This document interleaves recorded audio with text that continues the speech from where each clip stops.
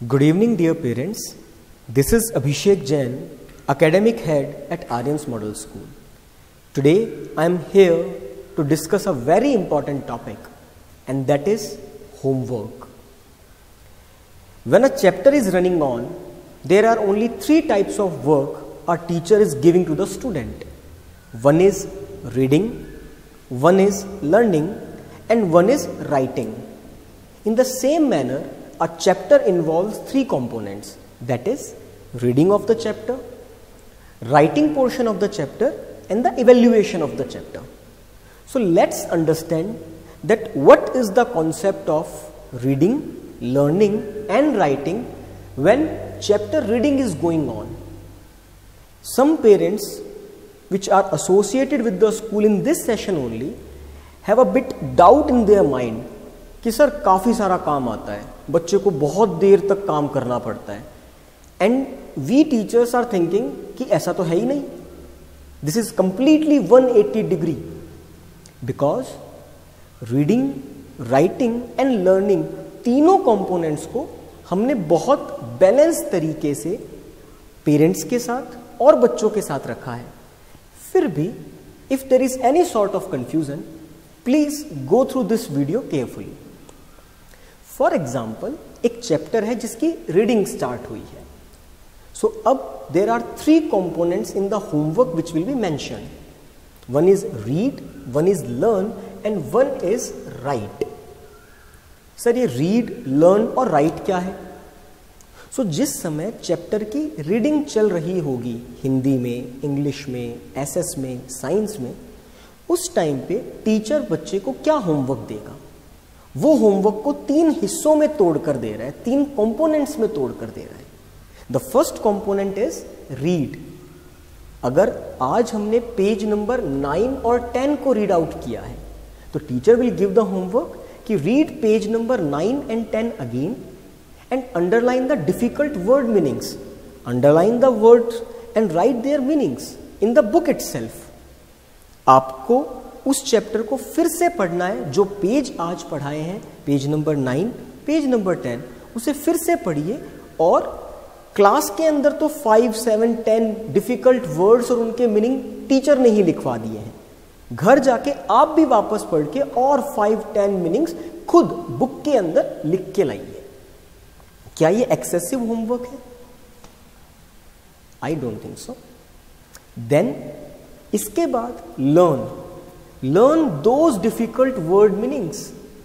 You need to learn those difficult word meanings. जो words आपको मुश्किल लग रहे थे pronunciation के portion पे, जिनके meanings आपको difficult लग रहे थे, you need to learn them. And the third is write difficult word meanings in the book.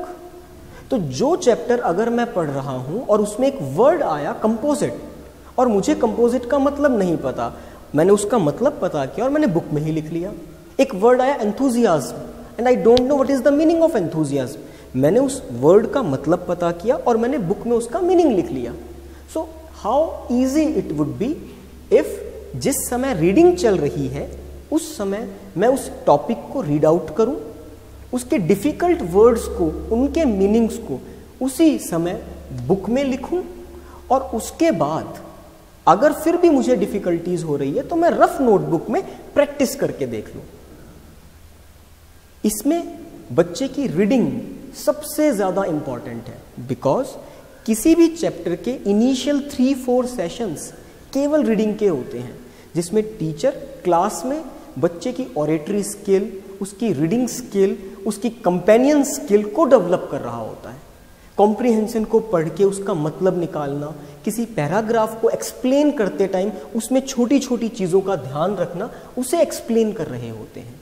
तो it is very very important कि जिस समय रीडिंग पोर्शन चल रहा है, एज अ स्टूडेंट बच्चा रीडिंग को बहुत मन से करे, और एज अ पेरेंट आप भी ये इंश्योर करें कि क्या बच्चे ने, अगर चैप्टर नंबर 2 साइंस का रन हो रहा है, तो क्या उसने उसकी रीडिंग प्रॉपरली की है. बिकॉज जब इवेल्युएशन का टाइम आएगा, जब राइटिंग का टाइम आएगा, तो वो क्वेश्चन आंसर्स भी तो इन टेक्स्ट ही होंगे. वो इवेल्युएशन के टाइम जो क्वेश्चन पेपर टीचर डिजाइन करेंगे क्लास टेस्ट की फॉर्म में, रिवीजन टेस्ट की फॉर्म में, वो सब भी तो उस चैप्टर के कंटेंट से ही आएगा. So for us, reading is very, very important. If a student start reading the chapter thoroughly, if he start marking the difficult word and their meaning in the book, no one will pick his hand, no one will hold his hand. अब जब reading complete हो गई, for example SS एक subject है जिसका first chapter है constitution, teacher ने 3 दिन प्रॉपरली रीडिंग करवाई। अब बारी आएगी अगले कंपोनेंट की, और वो कंपोनेंट होगा उस चैप्टर की writing. So what will happen when the writing work is going on? अब आप सबको पता है that school is equipped with smart classes, panels and projectors.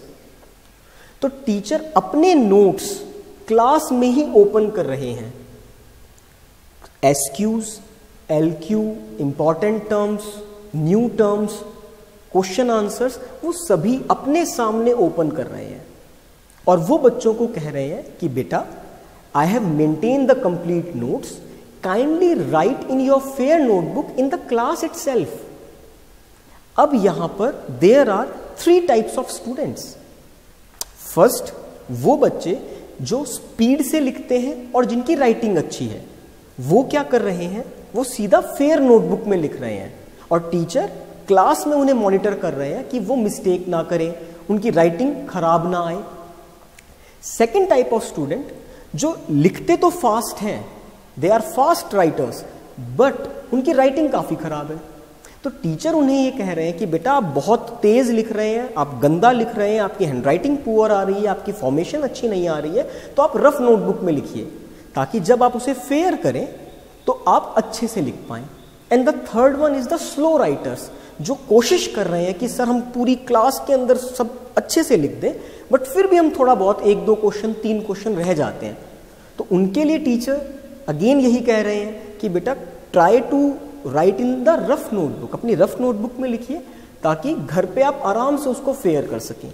या फिर आप फेयर में लिख रहे हैं और फिर भी कोई 1-आध क्वेश्चन रह जाता है तो बताइए, उसे कंप्लीट करवाते हैं। ये तो हुआ कि क्लास में काम कैसे हो रहा है। क्लास में टीचर खुद पैनल पर अपने नोट्स ओपन कर रहा है, ही और she is opening there notes and then he or she is monitoring the class that every student should write each and everything in the class itself. And believe me, more than 90% students in the school are following the same path.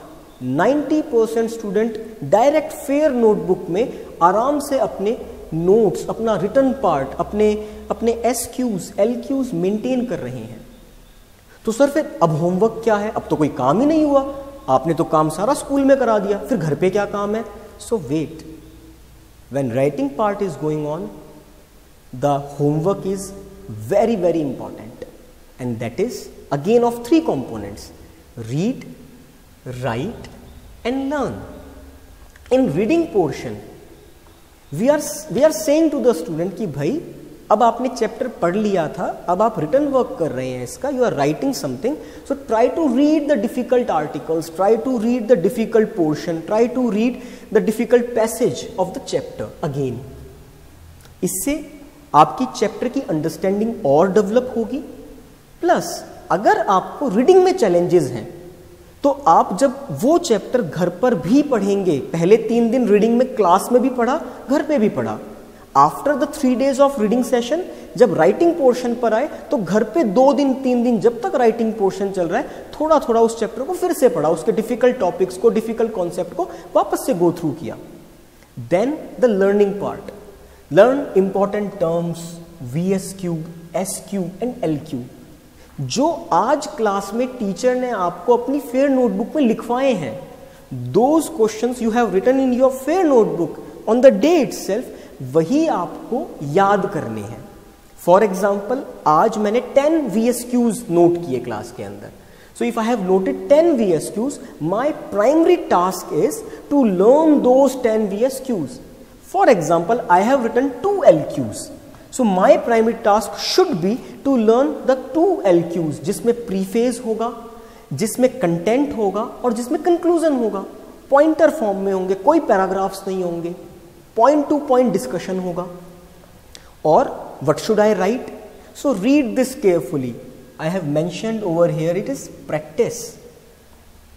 जब writing का काम चल रहा है तो आप VSQ या SQ या LQ जो भी आपको डिफिकल्ट लग रहे हैं, I am repeating this thing again, जो क्वेश्चन बच्चे को डिफिकल्ट लग रहे हैं लर्निंग के टाइम पर, जब वो लर्न कर रहा है उन क्वेश्चंस को and is found some difficulties there, उन्हीं क्वेश्चंस को उसे रफ नोटबुक में प्रैक्टिस करके देखना है ताकि वो क्वेश्चन आंसर्स पक्के हो जाएं।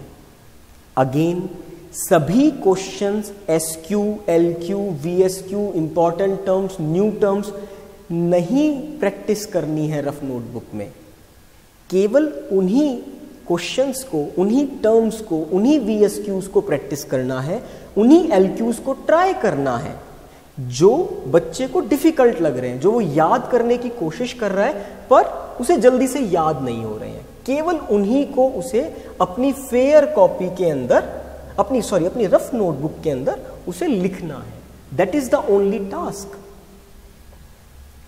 और believe me, when writing part is going on, majority of work बच्चा क्लास में ही करके आ रहा है। इट इज ओनली मैथमेटिक्स, जो आपको भी पता है कि एक प्रैक्टिस बेस्ड सब्जेक्ट है, और वो सब्जेक्ट जो प्रैक्टिस बेस्ड सब्जेक्ट है उसके कंसेप्ट क्लास में डिस्कस हो सकते हैं। टीचर एग्जैक्ट सारे क्वेश्चंस क्लास में ओपन करके और अपने सामने लिखवा नहीं सकता है, उसे लिखवाने भी नहीं है। Teacher are discussing the concept in the class and then they are saying कि भाई अब इसकी प्रैक्टिस करिए, अपनी फेयर नोटबुक में, रफ नोटबुक में कंप्लीट कीजिए और दिखाइए। So for us it is only mathematics, जिसका काम हम घर पे करने के लिए दे रहे हैं, एक एक्शन आइटम बच्चे को दे रहे हैं जो उसे खुद करना है। सर रीडिंग भी क्लियर हो गई है, राइटिंग भी क्लियर हो गई है, तो थर्ड पोर्शन कौन सा बचा होमवर्क में? होमवर्क में तो दो ही चीज होती है, या तो रीडिंग होती है या राइटिंग होती है। नहीं, the third thing is the evaluation, कि कोई भी चैप्टर अगर आपने पढ़ा है, कोई भी लेसन अगर आपने रीड आउट किया है, कोई भी टॉपिक आपने समझा है, whether it is of grammar, whether it is of व्याकरण, SS, Hindi, English, of any of the subject, तो अब टीचर हैज दैट अथॉरिटी कि वो चेक तो करे कि आपने कितना सीखा है, और फिर वो होमवर्क में देते हैं कि भाई कल आपका टेस्ट होगा, tomorrow there will be your evaluation. So what will happen when we have a evaluation time? जब हम इवैल्यूएशन पर जाएंगे उस दिन हमें क्या करना है? सो डियर पेरेंट्स, अगर बच्चे ने रीडिंग के टाइम पे प्रॉपरली रीडिंग की है, इंपॉर्टेंट वर्ड्स को, हार्ड वर्ड्स को, उनके मीनिंग्स को नोट किया है, अपनी बुक को हाईलाइट किया है प्रॉपरली, पेंसिल से बहुत सारे मीनिंग्स लिखे हैं, जो टीचर ने डिफिकल्ट वर्ड क्लास के अंदर रीडिंग के टाइम बताए उनको भी नोट किया है। अगर बच्चे ने राइटिंग के टाइम पर डिफिकल्ट आर्टिकल्स की रीडिंग पोर्शन को क्लॉक किया है, जिन क्वेश्चंस को उसने क्लास में SQ और LQ की फॉर्म में लिखा, उसे घर जाके रिवाइज किया है, लर्न किया है और प्रैक्टिस की है डिफिकल्ट क्वेश्चंस की, तो क्या इवैल्यूएशन मुश्किल होगी? बिल्कुल भी नहीं। और इवैल्यूएशन जब हम देंगे, आज मैंने होमवर्क दिया कि भाई कल आपका SS के सेकंड चैप्टर का टेस्ट है, tomorrow there will be a test of chapter number 2 of SS। सो अब भी 3 होमवर्क हैं, हमें कंफ्यूज नहीं होना है। These are not 3 homeworks, these are the 3 components of the homework in which we have mentioned read, learn and write. Again, when we are doing the evaluation, the topic is read. Read the chapter. Sir क्या पूरा chapter फिर से पढ़े, कल test है तो? नहीं। अगर आपको लगता है कि आपने रीडिंग के टाइम पे बहुत अच्छे से पढ़ा है, राइटिंग के टाइम पे भी थोड़ा बहुत अच्छे से वापस रिकॉल किया है, डिफिकल्ट टॉपिक्स को देखा है, तो अब जब आपका टेस्ट होने वाला है कल, तो आप उसके मेन टॉपिक, मेन कॉन्सेप्ट्स को वापस से रीड आउट कर सकते हैं। Learn question answers for the test. तो क्या सर सारे क्वेश्चन आंसर्स को याद करें? नो। जब आप राइटिंग वर्क कर रहे थे तब भी आप घर पे लर्निंग उन्हीं क्वेश्चंस की कर रहे थे जो आपको डिफिकल्ट लग रहे थे। जो आपको डिफिकल्ट लग रहे थे आपने उनकी प्रैक्टिस भी की थी। तो अब लर्निंग वर्क तो बिल्कुल कम हो जाना चाहिए। हो सकता है कि आपको सारे VSQs याद हो, सारे SQs याद हो, कोई एक LQ हो जो याद ना आ रहा हो, जो अच्छे से याद नहीं हो रहा हो, तो आपको उसे फिर से याद करना है। Right, practice difficult important term VSQ, SQ, LQ in rough notebook. Again, I have mentioned over here is practice, and practice के साथ difficult, यानी अब भी पूरा चैप्टर जिसके 9-10 सेशंस हो चुके हैं, 11th सेशन पे मेरा टेस्ट है, फिर भी अगर मुझे कोई क्वेश्चन डिफिकल्ट लग रहा है तो भाई मैं बिल्कुल तैयार हूं।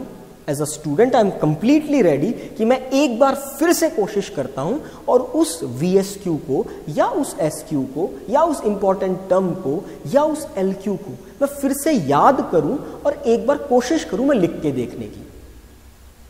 अगर आपने ये काम कर लिया, if you have completed this work, then tell me कि क्या इवेल्युएशन जब आपकी टीचर करेंगे तो क्या कोई चैलेंज आएगा? Is there any challenge when teacher is doing the evaluation portion? So this is about the concept of reading, writing and evaluation. Her chapter के साथ, with each and every chapter, these are the three components which are running. One, reading of the chapter, that is very very very important. अगर मैं percentage की बात करूं तो 80% weightage केवल reading के पोर्शन का है। जिस टाइम पे चैप्टर की रीडिंग चल रही है उस टाइम पे बच्चे ने कितने इंपॉर्टेंट वर्ड्स, कितने डिफिकल्ट वर्ड्स, कितने उनके मीनिंग्स अपनी नोटबुक में और अपनी बुक में नोट किए हैं, उनकी प्रैक्टिस की है, that is the most important task. Followed by writing. Writing involves the 15% task. जहां वो सुंदर लिखे, जहां उसकी फॉर्मेशन अच्छी हो, जहां उसकी ग्रामर टेस्ट हो रही होगी, जहां उसकी सेंटेंस फॉर्मेशन टेस्ट हो रही होगी, जहां उसका विजन टेस्ट हो रहा होगा। हो सकता है एक बच्चा अपनी कोर्स बुक में या अपनी वर्क बुक में किसी क्वेश्चन का आंसर जहां लिखा है डिस्कस कीजिए इसको, अपनी लैंग्वेज में बहुत क्रिएटिव वे में लिख दे। So this is about that portion and evaluation is 5%। इस पूरे के पूरे सेशन बिल्डिंग के अंदर, जिसमें एक chapter for example is taking 15 sessions, so evaluation is of only 1 session, सो उसकी परसेंटेज ओनली 5% है। अगर बच्चे ने अपना 95% काम ईमानदारी से किया है तो वो इवेल्युएशन में 95% अचीव कर लेगा। It is as simple as that, there is no rocket science in it. अब जो बच्चे काफी स्लो लिखते हैं, जो बच्चे बहुत गंदी हैंडराइटिंग, पुअर हैंडराइटिंग में लिखते हैं, उन बच्चों के लिए टीचर ये कहते हैं कि भाई अगर आप फेयर नोटबुक में ऐसे लिखेंगे तो आप बहुत सारी मिस्टेक्स करेंगे, आप बहुत सारी मिस्टेक्स करेंगे तो आप उन्हीं को लर्न कर लेंगे, तो ये तो बहुत नुकसान हो जाएगा।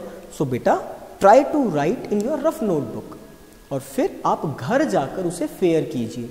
अब इसमें अगर कोई पेरेंट ये कहता है कि सर पहले रफ में लिख रहा है बाद में फेयर में कर रहा है तो बहुत ज़्यादा काम है, तो सर मैम ये काम भी तो बच्चे के इम्प्रूवमेंट के लिए टीचर ने दिया, ये ज़्यादा कहाँ है। अगर बच्चा घर पे सुंदर लिखने की हैबिट डाल लेगा और वो ये देखेगा कि उसकी क्लास के 30 स्टूडेंट्स में से 25 तो फेयर में कर रहे हैं और वो है और 2-3 बच्चे और हैं जो रफ में कर रहे हैं, तो ही फील कि यार मैं कोशिश करता हूँ, मैं इंप्रूव करता हूँ, मैं अपनी राइटिंग इंप्रूव करता हूँ, मैं अपनी स्पीड इंप्रूव करता हूँ और मैं भी फेयर में करूँ, ताकि मुझे केवल घर जाके रीडिंग करनी हो, ताकि घर जाके मुझे केवल डिफिकल्ट वर्ड्स को याद करना हो, घर जाके मेरे को केवल डिफिकल्ट क्वेश्चन आंसर्स की प्रैक्टिस करनी हो और फिर मैं सारा क्वालिटी टाइम मेरे पेरेंट्स के साथ, मेरे फ्रेंड्स के साथ, मेरे गेम्स में, इन सब में स्पेंड कर सकूं। द चैलेंज इज कि जिस टाइम पर रीडिंग चल रही होती है उस समय बच्चा काम को काम नहीं मान रहा है और एज अ पेरेंट हम भी समझ रहे हैं कि रीडिंग ही तो है। Dear parents, reading is the backbone of education. These are not my words. These are the words of Dr. Bhimrao Ambedkar. If a student is able to read the things properly, if he or she is able to understand the concepts properly, then nobody challenge him or her. तो जिस समय reading of the chapter चल रही होगी, page number 1, page number 2 या chapter number 3 का page number 14-15 read करना है, आप एज अ पेरेंट इतने कॉशियस रहिए, इतने अवेयर रहिए कि भैया रीडिंग तो मेरे सामने करो, वर्ड्स के मीनिंग तो मेरे सामने बताओ क्या है, डिफिकल्ट वर्ड्स को मेरे सामने चेकआउट करिए, मेरे सामने उनको लिख के देखिए, स्पेलिंग है उनको आप मेरे सामने करके देखिए। आप जब सीरियस होंगे तो वो सीरियसनेस स्टूडेंट में पास होगी। अगर आप भी ये सोचेंगे कि रीडिंग में तो क्या ही करना होता है, तो फिर वो सीरियसनेस स्टूडेंट में पास नहीं होगी। और यही एक सिंपल फॉर्मूला है, इसमें कोई रॉकेट साइंस नहीं है। So there are 3 components whenever a chapter is running, that is reading, writing and evaluation. When reading is going on, I am concluding the things now. When reading is going on, teacher will give 3 types of work. वो एक ही homework को 3 टुकड़ों में तोड़कर दे रहा है। वो एक सिंगल होमवर्क को 3 पार्ट्स में डिवाइड करके दे रहा है, एंड दैट इज रीड करिए, लर्न करिए और राइट करिए। अगेन जब राइटिंग पोर्शन रन हो रहा है तब भी टीचर कह रहा है कि बेटा उस चैप्टर को फिर से रीड करो, उसके डिफिकल्ट टॉपिक्स को रीड करिए, जो क्वेश्चंस क्लास में मुश्किल लग रहे थे लर्न करिए, फिर भी लर्न नहीं हुए तो एक बार लिख कर देखिए, रिवाइज करिए। लिख कर देखेंगे, वर्ड्स याद होंगे, उस क्वेश्चन को मेमोराइज करना इजी हो जाएगा। और जब टीचर इवैल्यूएशन के लिए बच्चे को बोल रहा है तब भी वो यही कह रहा है कि बेटा देख चैप्टर में ही सब कुछ है, everything is present in the chapter only. So chapter को बेसिक रीडिंग देना और जो क्वेश्चन आंसर्स, जो टॉपिक मुश्किल लग रहे हैं उनको लर्न कर लो और उन्हीं की प्रैक्टिस करके देखो। केवल उनकी प्रैक्टिस करो जो मुश्किल लग रहे हैं, सभी क्वेश्चंस को लिखने की जरूरत नहीं है। अगर एक बच्चा सभी क्वेश्चंस को लिखने लग गया या एक पेरेंट बोले कि नहीं जी मैं तो सारे क्वेश्चन लिखवा के देखता हूं, तो it will take lot of time. तो फिर वो बच्चा अगर कह रहा है कि काम ज़्यादा है तो वो हमारे एंड से नहीं है, वो बना दिया गया है घर पे ही। ठीक है, क्योंकि ये भी कुछ कुछ शिकायतें, कुछ कुछ क्वेरीज, कुछ कुछ कंप्लेंट्स हमारे सामने आई है। ठीक है, so this is all about this session. I hope कि आपने इस पूरे सेशन को इंटरैक्टिव वे में सुना हो, समझा हो, because it is not only important to me और माई academic team, it is important to my student, it is important to my parents as well। और ऐसे ही आपके लिए आपके बच्चे का काम किस तरीके से इम्प्रूव होगा, कैसे उसकी रीडिंग पावर डेवलप होगी, कैसे उसकी राइटिंग स्किल्स इम्प्रूव होंगी, ये सब कुछ आपके, मेरे और बच्चे के ही हाथ में है। तो अगर हम इसको इतनी ही सहजता से, इतनी ही कंफर्ट से समझते हैं तो इसे अप्लाई कर पाना और भी आसान हो जाएगा। Still if you are facing any queries, if you are facing any problems, आप इस वीडियो के बाद अभिषेक सर के पास यानी मेरे पास, मोनिका मैम के पास या पिंकी मैम के पास या फिर प्रिंसिपल सर के पास अपने फीडबैक, अपनी सजेशन, अपनी कंप्लेन, अपनी क्वेरीज आप मैसेज कर सकते हैं। Thank you everyone for being a kind audience to listening this very important session today.